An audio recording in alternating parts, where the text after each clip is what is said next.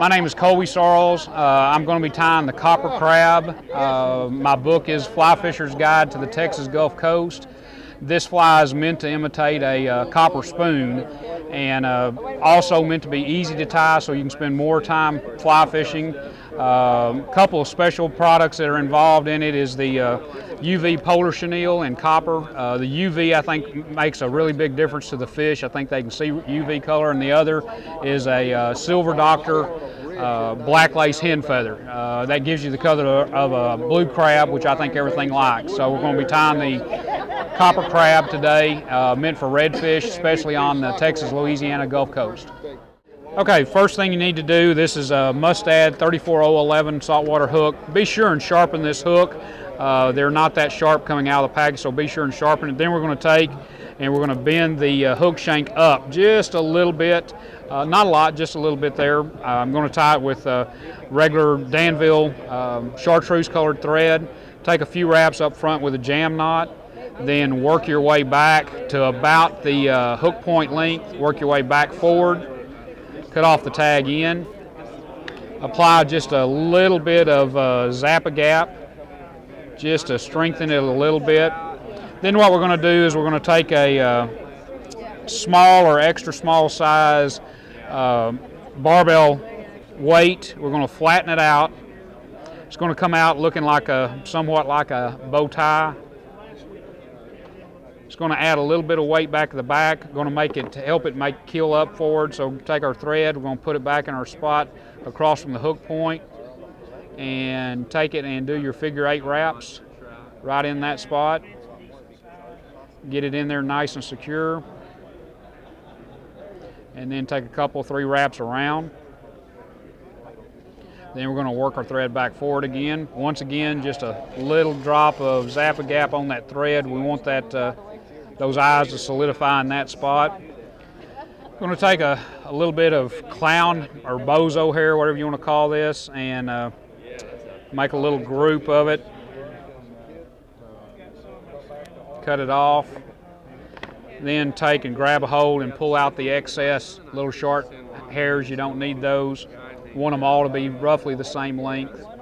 It's like hand stacking. Cut off the tag end. Just get it flat. We're going to put it in, tied in right at the front. Same place you tied in the thread. Work your way back with just wide wraps across the top of the eyes. You want to go all the way down to halfway through the bend of the hook so that that tag end is facing downwards. Come in and go ahead and trim that off about 1/2 inch long. That, if you've ever seen a guy using a saltwater weedless spoon, they've all got a little pink tab, hot pink tab, and that's what that's meant to imitate. We're going to take a couple of feathers from our black lace hen feather and just pull off a couple of them. Pull off the marabou part down at the bottom. We don't need those fibers. Tied in right back there at the same spot. And cut off the shaft of that. I'm going to take a pair of hackle pliers and we're going to hackle that right in that same spot at the back. That's meant to imitate the blue of a blue crab. Okay. Just pull those fibers back out of the way.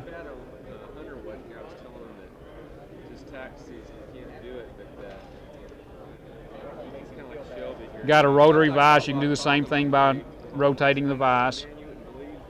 Take and wrap, catch that feather, hold it in place, pull it loose or cut it loose, pull all those fibers back,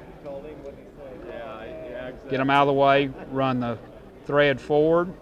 We're going to tie in our UV crystal flash right up front. Going to do the same thing to it that we did to the clown hair. Just run it back till it's right in front of where we tied in our feather. Run the thread back forward, and then we're going to take and wrap it. Once again, if you've got a rotary vise, you can use the rotary vise with a bobbin rest if you want to. I like to be able to pull those fibers back and get them out of the way. Just work it steady forward, one wrap after the other.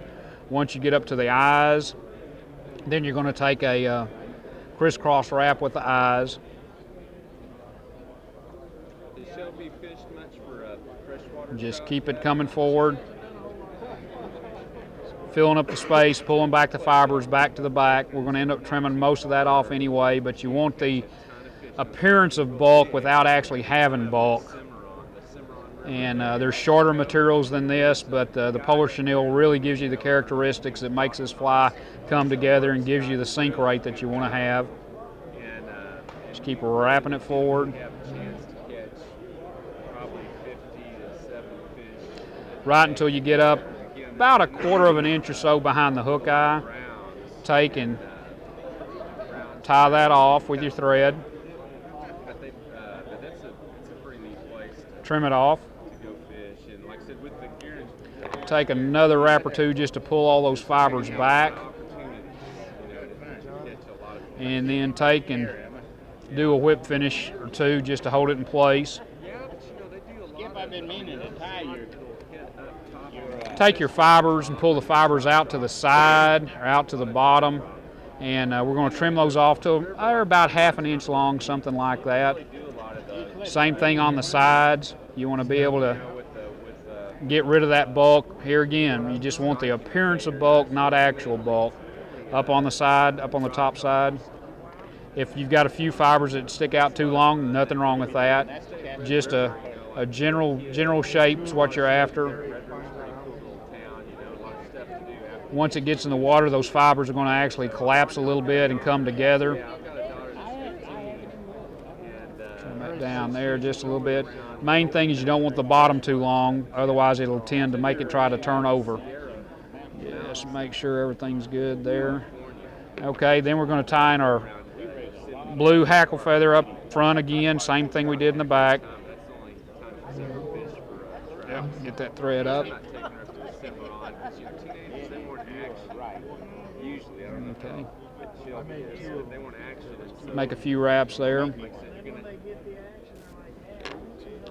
Take your hackle pliers and we're going to hackle just the same thing we did before.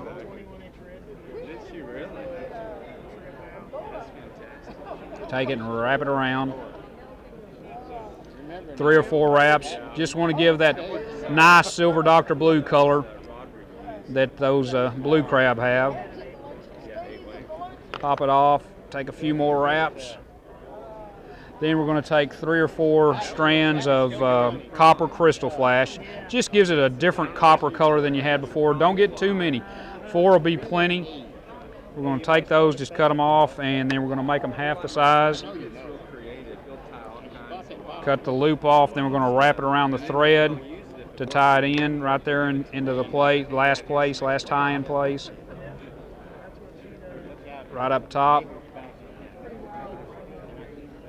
Then just enough wraps to smooth off that head.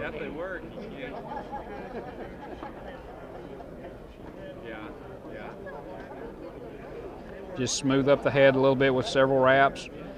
Take your whip finish tool or your hands, whichever one you like to use, and whip finish it off.